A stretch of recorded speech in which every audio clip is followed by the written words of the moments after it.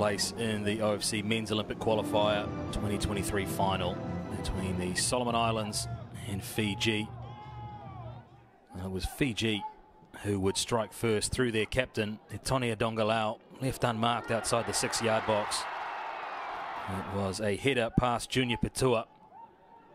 And if you give a striker the quality of Dongalau an opportunity like that, he will take it.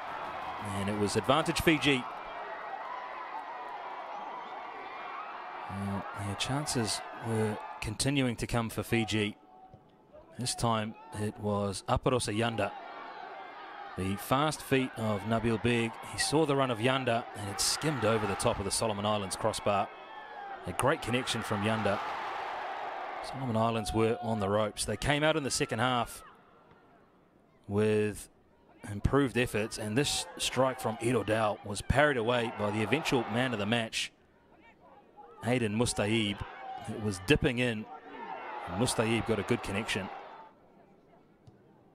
Now the goalkeeper didn't know much about that header from Junior Rocky, and the follow-up was cleared away for a corner. Fiji repelled chance after chance from set piece for the Solomon Islands. Eddie Marahare was left to rue the opportunities.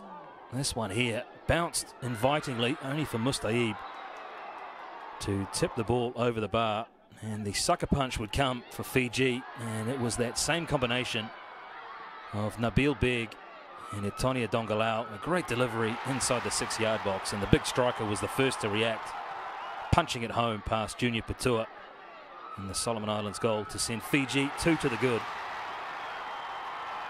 And just before the final whistle, the third goal was to come, and it was Brendan McMullen. You can see him creeping in.